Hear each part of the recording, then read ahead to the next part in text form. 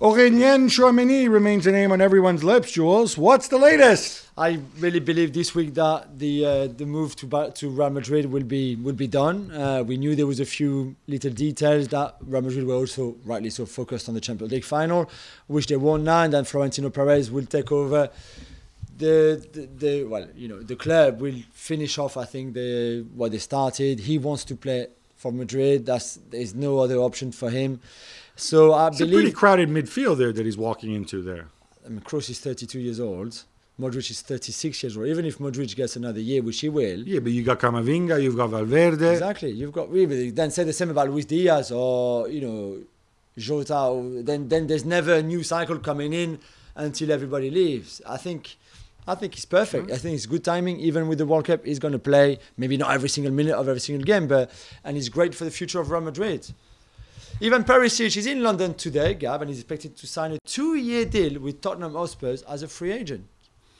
And he's 33 years old. He's 33 years old. I think given that it's free agency and given that it's a 2-year deal, given this is what Conte wants, obviously Conte worked with him at Inter when they won the title. Like, he had a tremendous second half of the season, especially.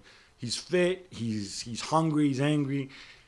I can deal with a short-term free agent signing. It goes generally against my policy if this is what Conte wants. Against your policy, yeah. Interesting, I think, is going to be to see, does he play him as a wing-back, or do we see him occasionally in part of that front three? Also interesting, there was reports in Italy that that Spurs actually offered less money than what Juventus offered him. Not by a lot, but this, I think, shows that he really, really wants to go and play for Antonio Conte. So, Conte, I think, asking for 6 signings was the story that was out there. So he ain't going to get 6, but, Antonio, one is made. 1 down, 5 to go. Maybe not such good news if you're Sergio Reguilon. Romelu Lukaku's people say that he's open to a loan move from Chelsea. Gab, is this really realistic?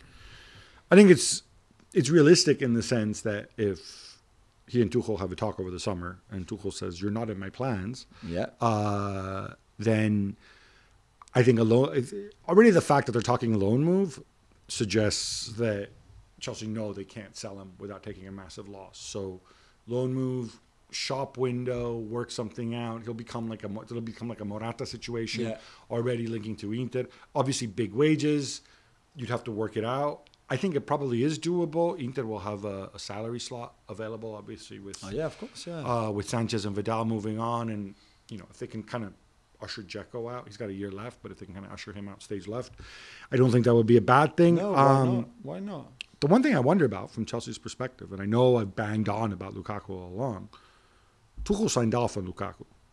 Chelsea don't have any other. If you talk about center forwards, like real center forwards, unless you want to go down the Armando Broja route, maybe one day they will. They don't have a guy like that. And then we can put Havertz in there and have this endless debate about Havertz, but then you still need a backup. Or you want Timo Werner to be like the little type of... It's weird. And I think Chelsea need to think long and hard about whether this is really the wise choice. Eden Hazard played just 83 minutes, Gab, in Real Madrid's Champions League campaign. But the fact that they won it reportedly means that Chelsea will collect a cool £15 million bonus. So when we added it all up, the transfer fee and etc., selling him to Real Madrid 3 years ago seems to be the greatest moves in Chelsea history, right? Honestly, when this goes back, he had 1 year left on his contract. Now, the value of the transfer, depending who you talk to, is anywhere between 80 and 110 million. Yeah. I don't know, some people count in the bonuses or whatever, but this is really the gift that keeps on giving. And it's not a knock on Eden Hazard, who's one of my favorite players. No. He's been really unlucky with injury, could have gone very different in Madrid. But from Chelsea's perspective, and I say this again and again, when a player has a year left on his contract, and so often, it just makes sense to sell because it's going to cost you more to keep him, especially if he's in his late 20s. And they've done pretty well without him as well. So exceptionally well. Yeah.